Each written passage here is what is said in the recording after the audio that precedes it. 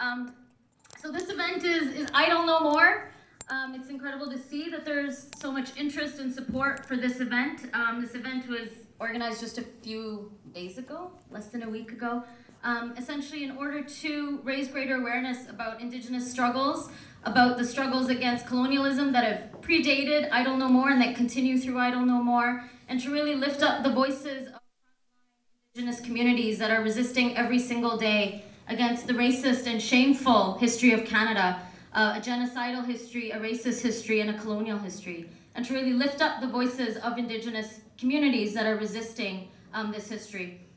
And for those of us who are non-Indigenous, to really learn with, and have an open heart to learning and understanding and really hearing what Indigenous communities are telling us about this land, about the history of this country, and what we need to be doing in order to be better allies and to really be idle no more. Because if we're going to talk about idle no more, the people who have been idle no more are not, or people who have been idle rather, are not Indigenous people. It's not Indigenous people and settlers who have really been the most idle. And so, to really take up our responsibilities as non-Indigenous people to be allies to Indigenous communities.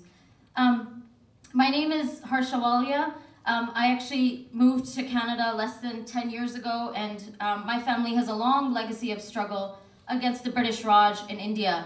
And I know many of us come from histories and struggles against colonialism, and I really encourage all of us to think about the ways in which we understand those histories and to understand our responsibilities here on Turtle Island to be allies to Indigenous communities, because really the struggle against settler colonialism is a necessary fight.